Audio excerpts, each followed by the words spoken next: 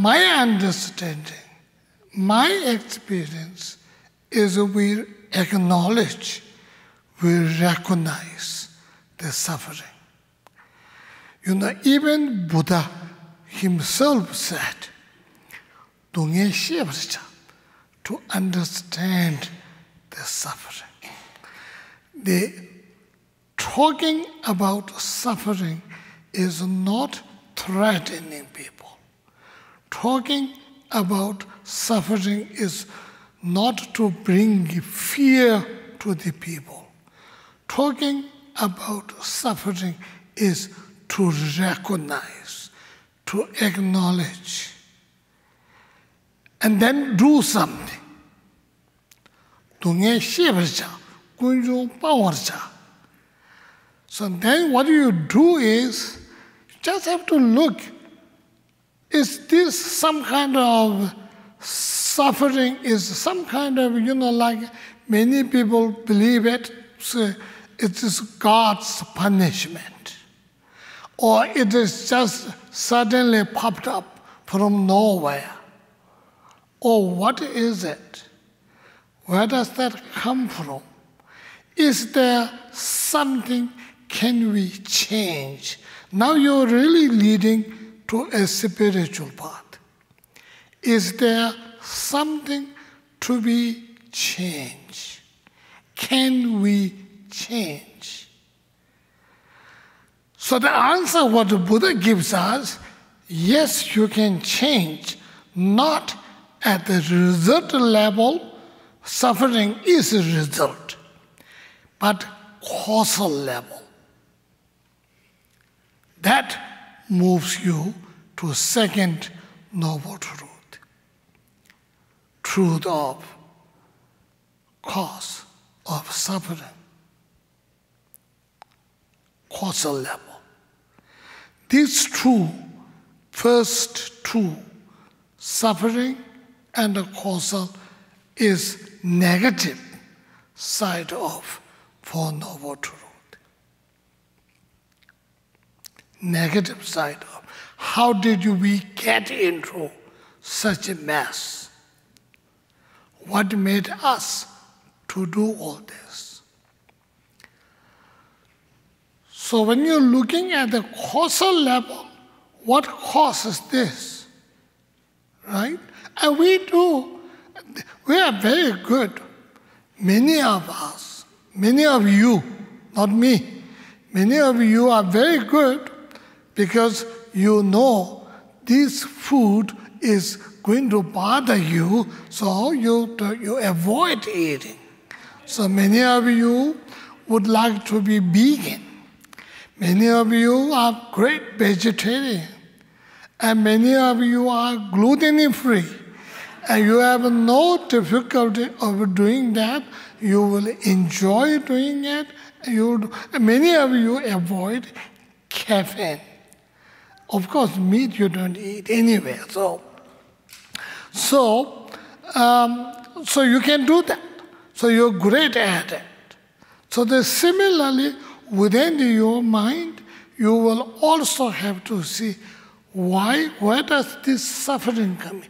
As gluten makes me blow up my stomach or lose emotion. I'm sorry about it, and all this and that problem you see, so you avoid eating. Similarly, with the dairy products and the meat, and you can avoid, you like to avoid because you don't like the result. So similarly here, you don't like suffering, so you really wanted to avoid. So when you really wanted to avoid, then avoid where the suffering is coming from. It comes from two, only two. The cause of suffering is two. The karma and karma also caused by, sometimes when we talk about karma, we think sometimes we think it is some very big, something some kind of Christian God type comes into Buddhism, change into karma. Sometimes people think that. That is not. It's not. Karma is your own creation. All my karma are my personal creation. Maybe it's not right to say, but I am my own karma creator. If I did not create my karma, others' karma cannot be experienced by me, except like a common karma is a different story. Other than that, so I don't experience other people's karma, I experience my own karma. I made it, I'm responsible, everything good is my deed, everything bad is my fault. It is really me who created my karma, nobody else. So you can also simply avoid that. The negative karma are not automatic. Now the hour changed, negative karma has to come. Hour changed, positive karma has to come. Doesn't work that way.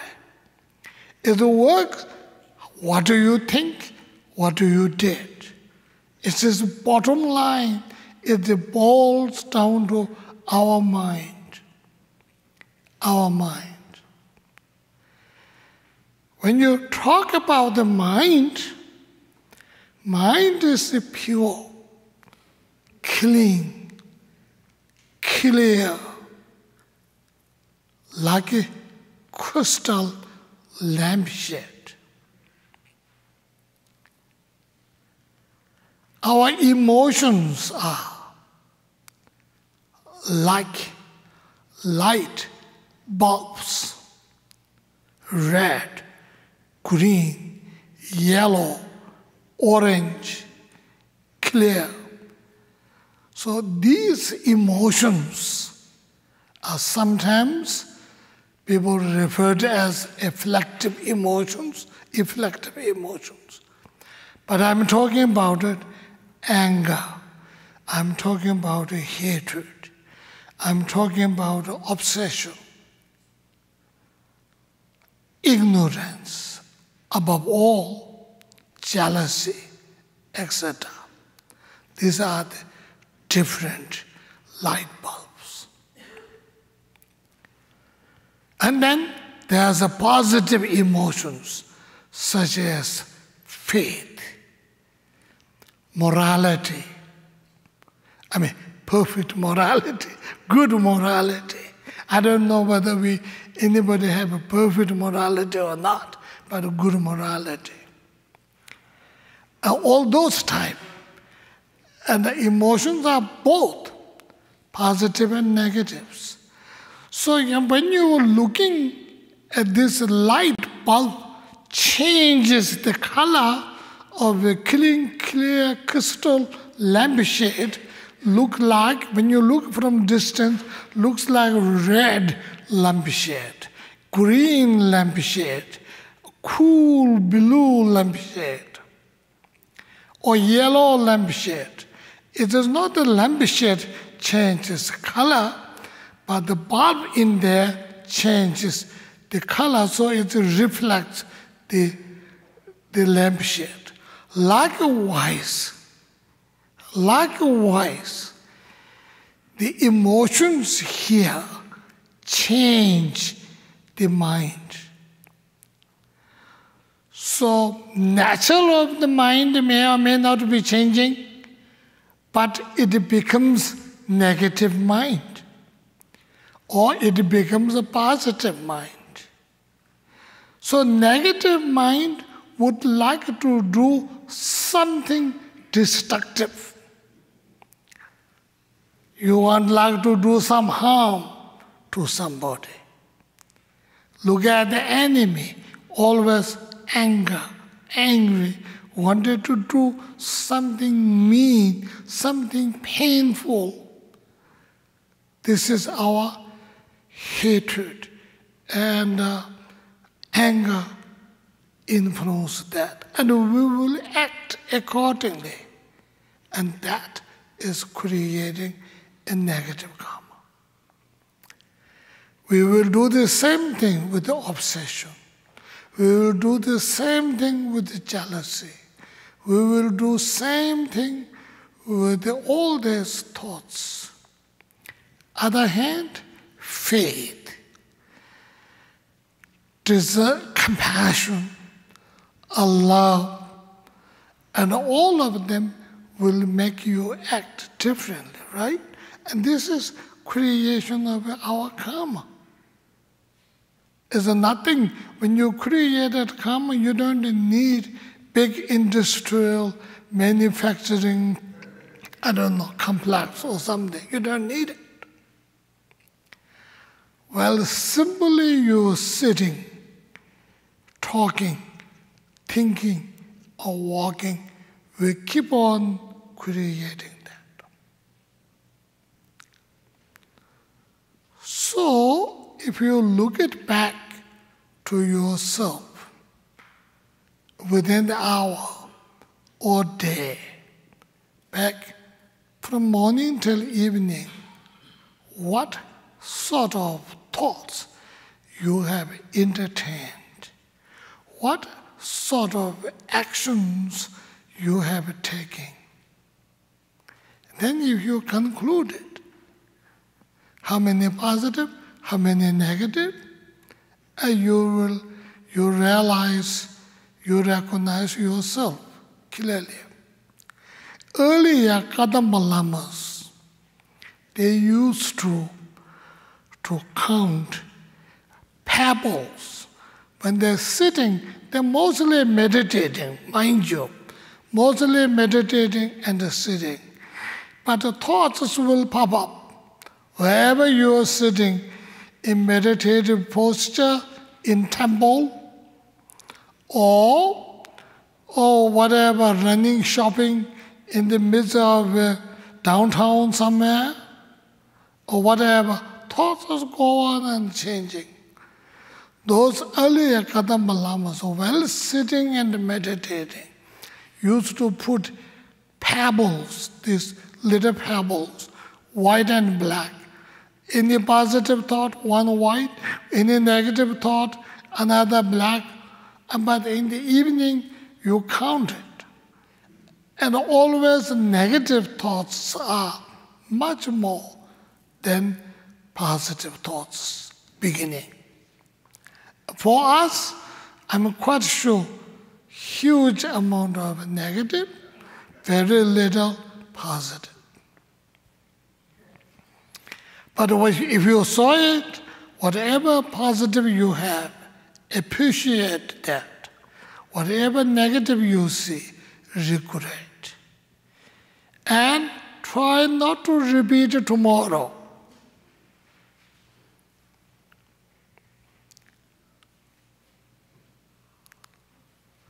So the whole game is this, simple.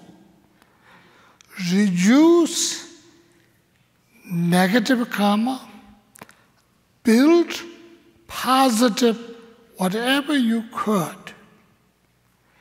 By reducing the negative karma, you will not have negative consequences. You have less negative consequences. So when you cut the cause, you won't have a result. So that is how you deal with your suffering. When I say causal level, that is what it is. Bare bones, bottom line, it is your mind. It is your mind, nothing else. It is your own mind. You have to be alert.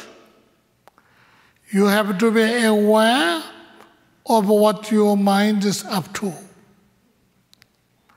Reduction of the cause of suffering is the way to cut suffering, as you do with your diet.